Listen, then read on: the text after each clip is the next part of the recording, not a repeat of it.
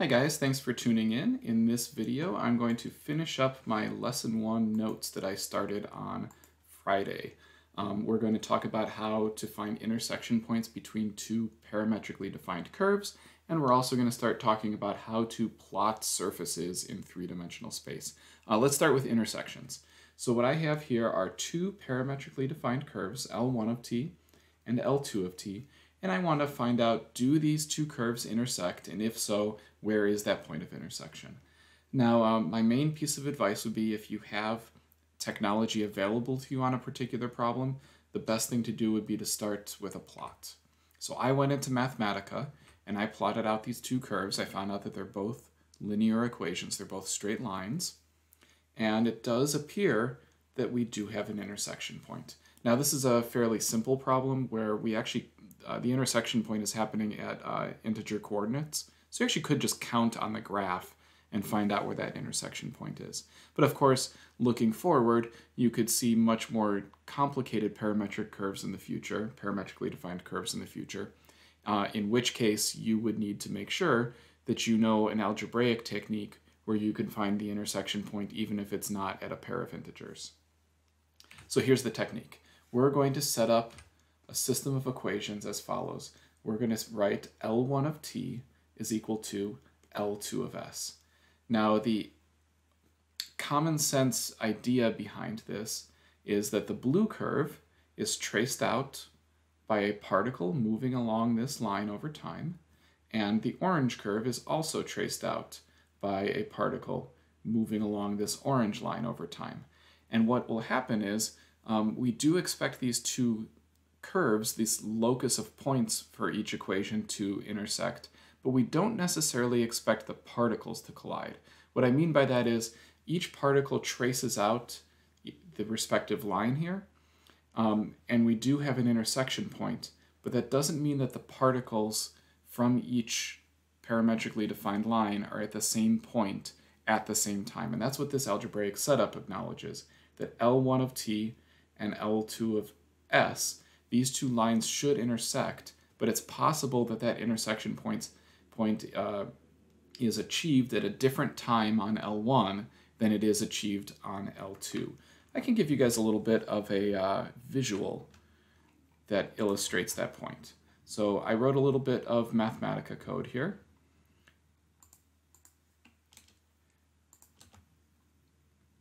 Let me see if I can get this up and running. There we go. Okay, I'm going to press play on this. These are the two lines that we see in the PowerPoint slide.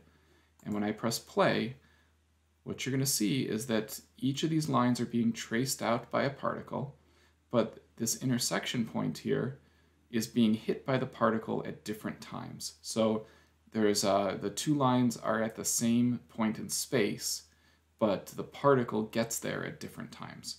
And again, that's what our algebraic setup is doing for us. It's allowing us to find when the two particles are at the same place, but at different times. Okay, so now that we have that t and that s plugged in here, I'm going to take the equation for L1 of t. Here it is. Now I'm also going to take the equation for L2 of t, but instead of plugging in t's, I'm going to plug in s's. Now this gives me a system of equations. I can thread this out as two separate equations. So the first equation would be the x-coordinate of the left side set equal to the x-coordinate of the right side. That gives me 5 minus t equals s plus 3. I could do the same thing with the y-coordinates. So I could take the y-coordinate of the left side, set it equal to the y-coordinate of the right side, and that gives me t plus 6 is equal to s minus 4. Now we just have a system of equations. So get all your s's and t's to one side of the equation, get all your constants to the right side of the equation. You can do that for both equations. And now it's something you guys could have solved in junior high, because now it's just elimination or substitution. We have s plus t is equal to 2, and s minus t is equal to 10. And you could just set up a system here. You could take your s plus t equal to 2, stack it on top of your s minus t is equal to 10, and you could do elimination there. You get 2s is equal to 12, and if 2s is equal to 12, then of course s is equal to 6. That's your first solution. And then to solve for t, you just plug back in and do the exact same thing. And you could get t is equal to -4. And this gives us evidence that the two curves do in fact intersect, but the particle that traces out each curve gets there at a different time. Now, we want to find the actual algebraic coordinates of that intersection. All you have to do is go ahead and plug in either your t equals -4 into L1 and you get 9, 2, or you could take your s equals 6 and plug it into L2, and again you get 9, 2. I did both calculations there.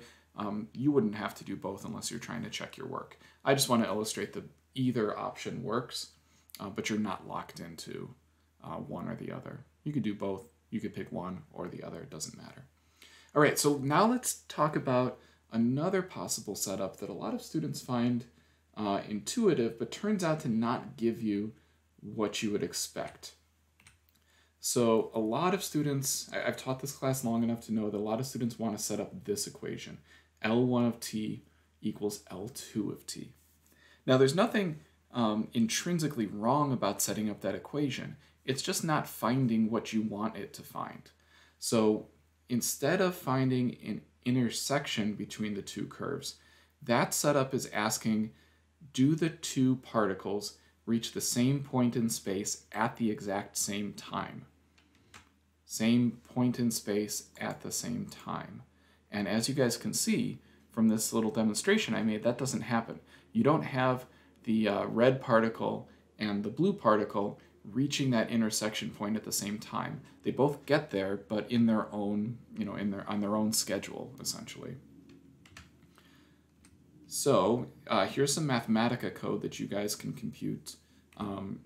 Obviously, at this point, you may or may not be comfortable with this, but once you have access to Mathematica and plug this into the system and shift enter, you'll get an output for each of these blocks of code, and you can compare what you get and get a pretty good idea of the difference between these two calculations. Now, I did put this into Mathematica, so I'm going to show you guys the difference between the two.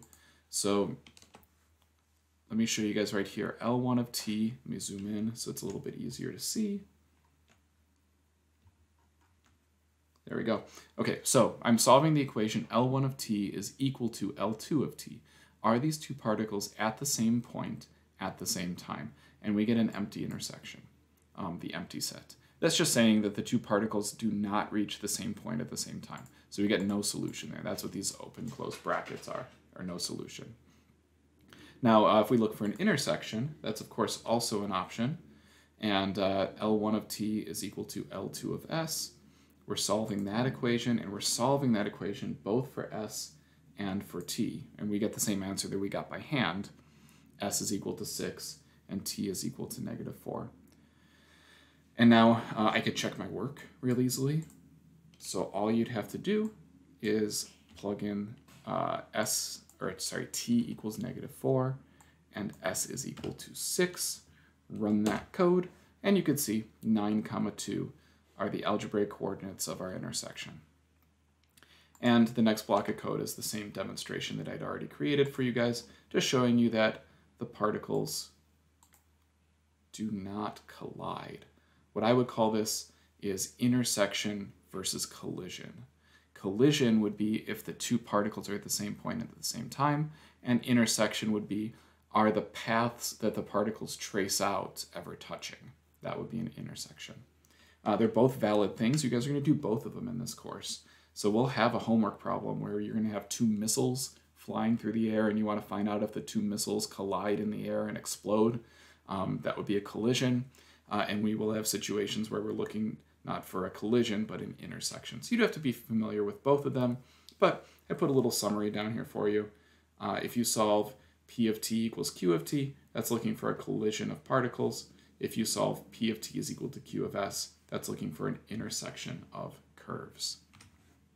All right, moving on. Let's enter the third dimension. So here's going to be the idea. We are going to, instead of plotting ordered pairs, like we were in the first half of this lecture, we're going to start plotting ordered triples. an x coordinate, a y coordinate, and a z coordinate. And by adding on that z coordinate, that's our third dimension. We don't just have length and width, but we have length and width and height, right? And so that is going to be a surface living in three-dimensional space. We know we have a surface because we have two parameters here, and we know that we're living in three-dimensional space because this is an ordered triple. So a two-dimensional surface living in three-dimensional space is what we're expecting from this particular parameterization. Now, let's back up a little bit. I think we could probably guess a little bit of what this surface is going to look like by picking out the things that are familiar. So I'm going to scribble away some important information that I just want to ignore for the moment. If I were to scribble out the z coordinate and the parameter range for s and just look at what I have now, this would look familiar. It looks like a circle of radius 2 in the xy plane, and it looks like a full rotation around that circle. So I know that in some capacity, what I'm about to plot is going to have a circular feature to it, a circle of radius 2 in the xy plane. So we've got our 2D surface living in three-dimensional space. We know somehow a circle of radius 2 in the xy plane is going to be the basis of this surface. That just says exactly what I was describing. And so now the interesting part. We need to figure out what to make of this z coordinate that is an s value where s varies from 1 to 4. Now you can see what my description says here. I said that this z coordinate equals s kind of drags our circles of radius 2 from a height of 1 up to a height of 4 along the z-axis, thereby making a cylinder. And that is true. Here's how I'd like you to imagine it. I don't know if you've seen these before, but if you were to go to Target or any other sort of store like that, they sell these hampers that you would put clothes into, like dirty clothes into. They're popular with college students because they're space saving. Basically, the entire hamper collapses down into a disc.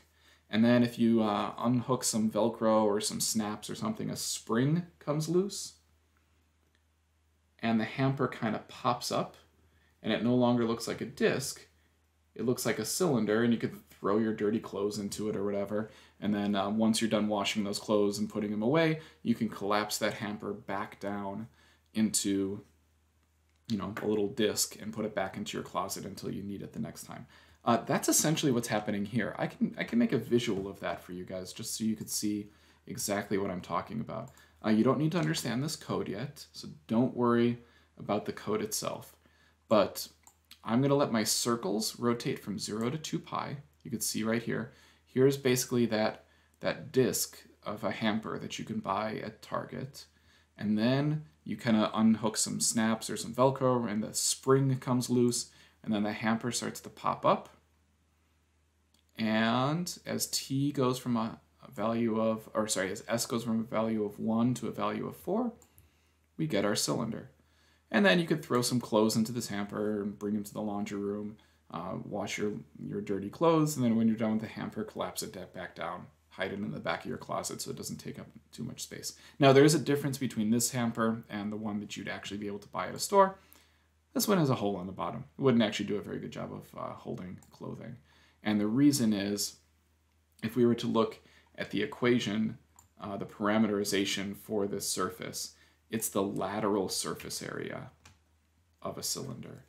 So what you can see is we have the outer border of a circle, and that outer border of a circle is lifted up from a height of 1 up to a height of 4. And so it's like a toilet paper tube or a paper towel tube or whatever. It doesn't have the ends capped off. You actually could parameterize a separate disk and put a bottom on it if you wanted to, but this is a parameterization of the lateral surface area of a cylinder. And then finally, what I really care about here, of course I want you to be able to visualize the shape, which is why I'm showing you this little demonstration here, and I want you to imagine these circles kind of being collected as they go from a height of 1 up to a height of 4, and then the collection of all of those circles gives you your surface, your cylinder. So visually understanding what our object looks like is important. But even more important than that, I want you guys to be able to write in words what this cylinder looks like. And so let me give you guys a sentence that I think is high enough quality for, the quiz that you'd be taking at the end of this chapter or any exams you'd be taking for the university. Here's a sentence that I think encapsulates all the key information about this cylinder. So first, this is a cylinder of height 3. That's because it goes from a z value of 1 up to a z value of 4. So that overall height is 3. So it's a cylinder of height 3 with a base of radius 2 centered at 0, 0, 1. This point here is 0, 0, 1. With cross sections, circular cross sections, parallel to the xy plane. And you guys can see that again happening here. This is just a collection of circular cross sections. A collection of circular cross sections, each of which is parallel here to the xy plane. Circular cross sections of radius 2, and that very first bottommost circular cross section starts centered at 0, 0, 1. All right, so I hope that's a helpful example, guys. We'll do a more interesting one on our upcoming slides. But really what I want you guys to take away from this is this little sentence written in this blue box. I want to make sure that you guys can reproduce that type of writing when you're doing problems for this course. You want to describe all of the important pieces about this cylinder. What's nice about this answer is let's say that your computer monitor broke and a friend was asking you, hey, what does that cylinder look like that you plotted before your computer screen broke? Like, what are the key features of that cylinder? This is enough information to reproduce all of the important information about that cylinder. You don't need the picture anymore. A cylinder of height 3 with a base of radius 2 centered at 0, 0, 1 with cross sections parallel to the xy plane is all of the information you would need to reproduce that picture, even if your computer monitor was broken. And then let me just show you guys before we move on to the next example real quickly here. Here's an equivalent way to write the equation for this cylinder. So you guys can compare the given information to what just popped up in this orange box. It gives you the same cylinder. The only thing I did was I separated out the portion that describes a circular cross-section parallel to the xy plane with a radius of 2, and the centers of those circular cross-sections that kind of follow along 0, 0s. Both parameterizations are totally fine. You need to be comfortable enough to go back and forth between the two. But what I like about what just popped up in the orange box is it breaks it down. So you can imagine your circular cross-sections are each centered at 0, 0s. And as s varies from s equals 1 to s equals 4, we're dragging those circles through that height until we've collected that entire set of circles that makes up our cylinder. So we're kind of thinking about the radius and orientation of the cross-section in the first order triple, and we're thinking about the centers of those circular cross-sections with our second order triple, and those two pieces together give us our shape. All right, moving right along. Once you guys are in Mathematica and comfortable running code in there, you guys are welcome to copy paste this code and try it out. It's the same little demo that I made for you guys here, so nothing too earth-shattering, but feel free to give this a try if you'd like to. You don't need to understand what this code is doing right now. As we go further in the course, you'll get much more comfortable and it'll make more sense. But for now, the idea would be to copy paste that code and run it if and when you guys are in the system and able to do so. All right, finally, surfaces of revolution. So we are going to take a modern perspective on surfaces of revolution. We're going to take what your teacher taught you last year, and we're going to look at it again from the perspective of parametric plotting in three-dimensional space. So let's start with something familiar, and then we'll build up to this new material. So this is something you guys could have done last year. Your teacher could have given you the curve y is equal to root x, and then your teacher could have said, hey, revolve that around the x-axis as x varies from 0 to 9. And I already know what you guys would do, right? You would go ahead and plot your curve. So here's a plot of that curve. Y is equal to the square root of x, where x varies from 0 to 9. And then you probably would have drawn a little loop around the x-axis here to indicate that you're rotating about the x-axis. And then you would either have used some technology or some just hand-drawn cross-sections, or even just imagining it in your head. You would try to get a visual idea of what your surface looks like. And since I have Mathematica available to me, I just ran some code in Mathematica, and here's my surface of revolution. Pretty cool, right? And so last year, this either only lived in your brain, or you just drew a couple of cross-sections to get an idea of what it looked like. But now with Mathematica, you guys are going to be able to draw some pretty cool looking surfaces. That's one of your benefits of using the technology we have available to us in this course. Anyway, let me go back into the PowerPoint slides. I'll come back to my Mathematica notebook in a minute, but we just sketched a picture.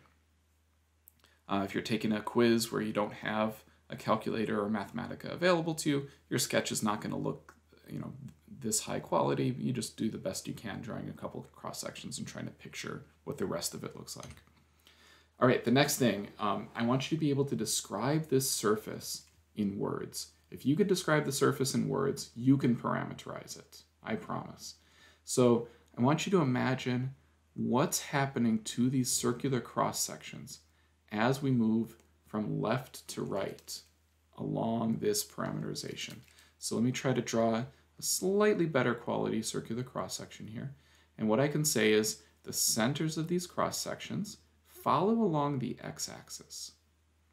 And if we're following along the x-axis, that would be circles centered at x, 0, 0.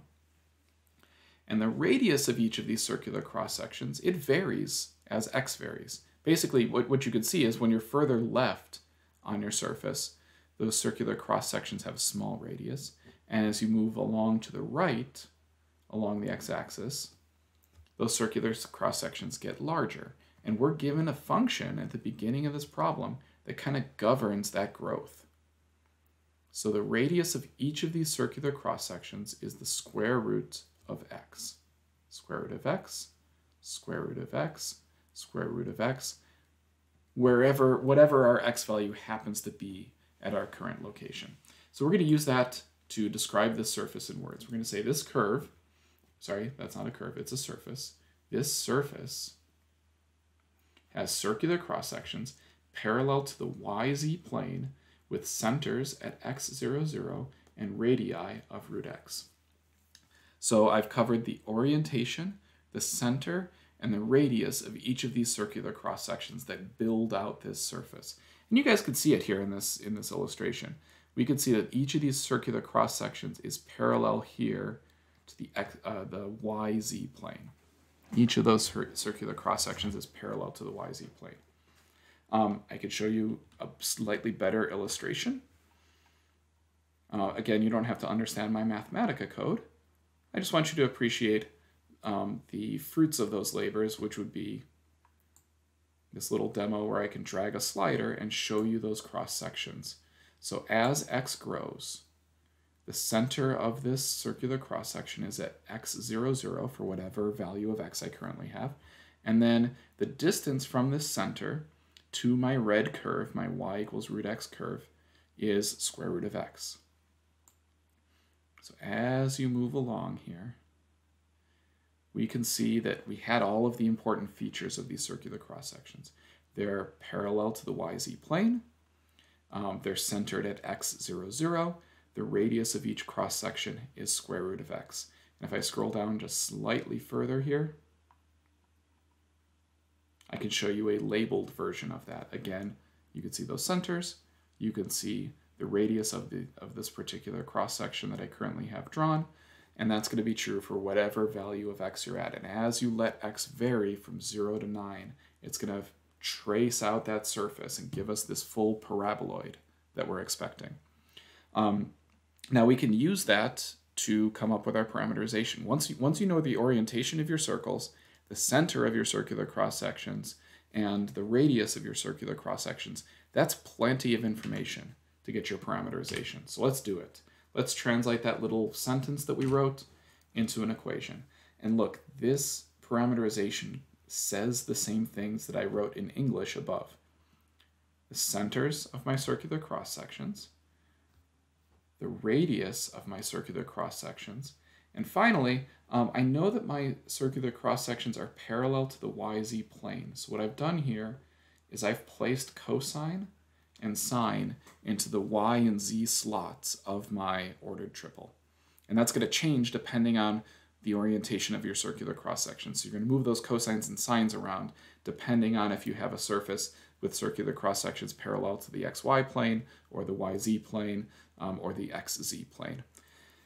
And then you do want to be really careful to mention the range for your two parameters. Notice here, I have P of xt is equal to this equation on the right. This P of xt has two parameters, which means a two-dimensional surface. And then this is equal to some ordered triples, so a two-dimensional surface living in three-dimensional space. And it's really important when you have parameters to give the proper bounds for those parameters so you know what portion of your surface you're plotting. All right, and then one other thing that I should mention before I move along to the next example is if you're ever taking a quiz or working on a packet or working on the midterm, if you are asked for an equation has an equal sign. So this P of xt and this equal sign are a necessary feature of this parametric equation. Sometimes students just want to give the right side of the equation because that's the harder part to come up with, right? That's where your brain is working real hard to come up with your answer. Well, it's not an equation unless you have your P of xt is equal to. We have our function is equal to our parameterization. That's going to be important, especially as we start plotting in Mathematica and as you're writing code to try to produce these sorts of pictures. The computer is going to need the same instructions that I was just talking about. I don't want to dive too deep into the code here, but I will mention, look, P of xt is equal to, look, this is the exact thing that I had on my PowerPoint slide, just written in Mathematica syntax. But P of xt is equal to x00 plus square root of x, my radius, times the ordered triple, 0 cosine s. One other question that comes up pretty frequently from year to year, so I think I'll address it now just in case you're wondering this. Sometimes students want to know, hey, I understand why the cosine and the sine need to go in the y and z slots of this ordered triple, because I want my circles to be parallel to the yz plane. But why did you put cosine with y and sine with z? Could you have swapped those? And the answer is yes.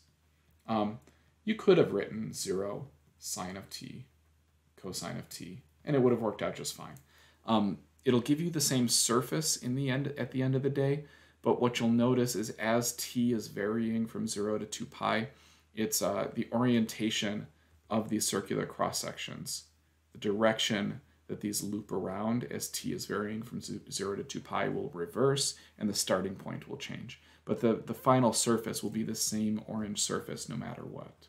So, long story short, I would never take points off if you accidentally swapped these, as long as they're in the correct relative positions, as long as the y and z slots have your cosine and sine, that's totally fine. Except for, I mean, I could imagine some rare instances where maybe it matters, but I don't see that happening during this first chapter of the course. All right, and then the more interesting of the two examples with surface of revolution, we're going to take the same curve, y is equal to root x, but now we're going to revolve it about the y-axis, where y varies from 0 to 2. And again, my advice for doing a problem like this would be to start with a plot. So we're going to do the same thing that you guys would have done in your Calc BC class. Typically, you would start with a curve. So here's y equals root x on the xy plane. Now you guys would usually draw a little loop-de-loop around the axis that you want to revolve about.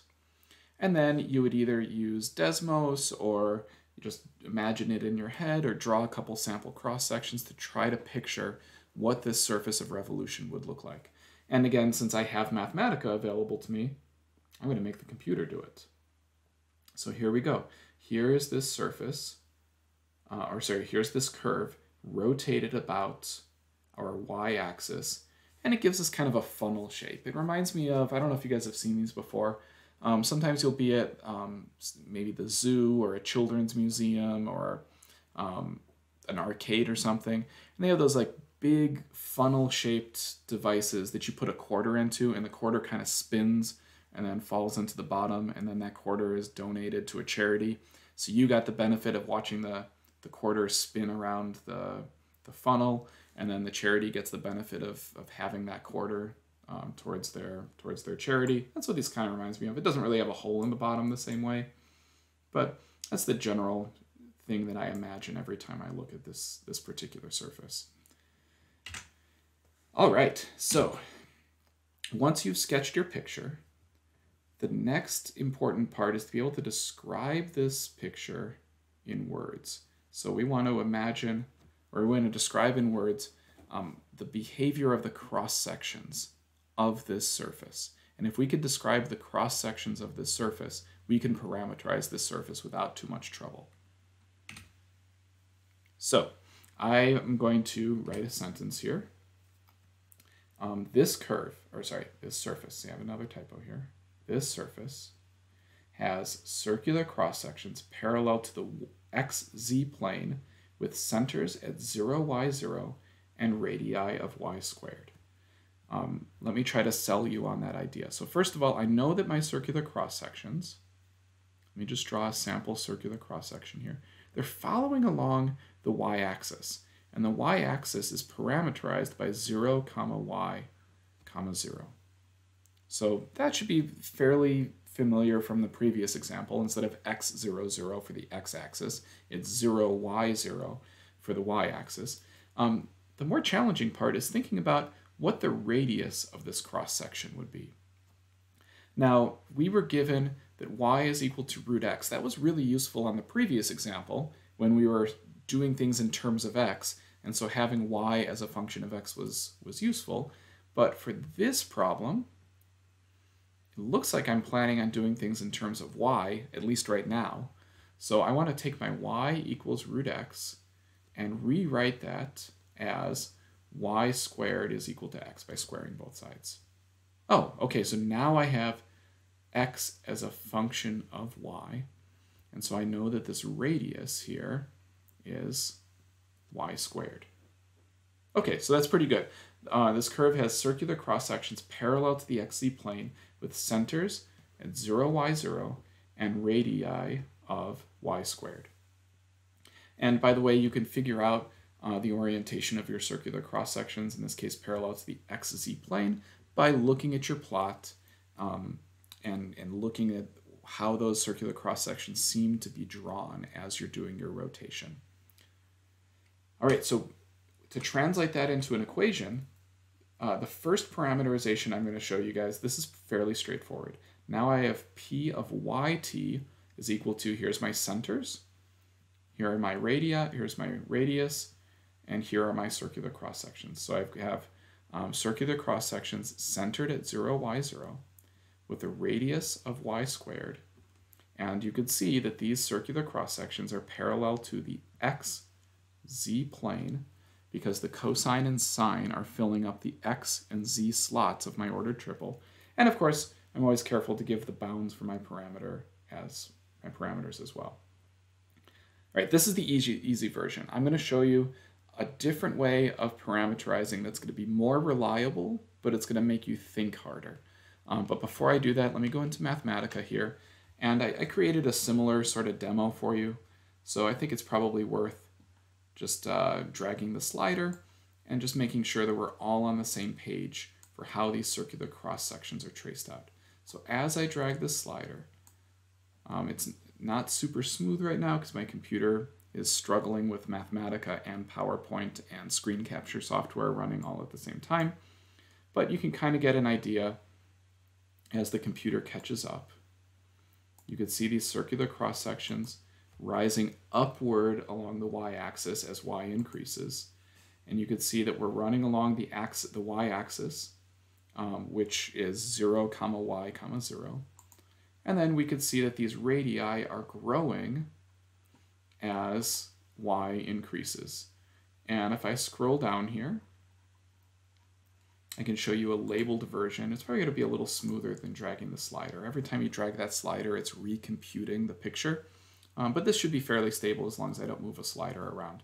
So circular cross sections centered at 0, y, 0 with a radius of y squared.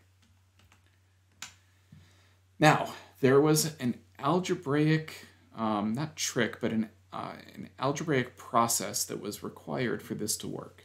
And that process was I needed to be able to take the equation y equals square root of x and solve it for the other variable. Right now I have y as a function of x. When I square both sides, that will give me x as a function of y. And in this case, that's pretty trivial, right? Like you guys could have done that years ago without any trouble solving that equation for the other variable. Essentially what you're doing is you're inverting that function, and there are cases where that's not possible. So for this particular setup, this was easy to do, but there are times that solving for the other variable can't be done. So this is not always possible. And if that's not always possible, we need some sort of alternative so that we make sure that we can do this problem, problems like this every time. We don't want algebra to get in the way of a correct answer. So here's the other technique that we can do. We could leave this equation solely as a function of x. I changed it over to y because y was the more intuitive variable to work with when your cross sections are moving along the y-axis. But you could say to yourself, hey, wait a minute, this y value right here, I knew that y was equal to the square root of x. So I could have replaced y with square root of x. Also right here, I had already done the algebra on this. I know that x is equal to y squared. Well, instead of writing y squared there, I could have left it as x. So I could have put the root x in for this first y. I could have put x in for this y squared for the radius. And this would be an equally valid parameterization for this surface of revolution. And in fact, I would say that it's preferable. Preferable because you don't need to know how to invert the given function in order to come up with your parameterization. So is it less intuitive? Yes. But is it preferable? I would say also yes.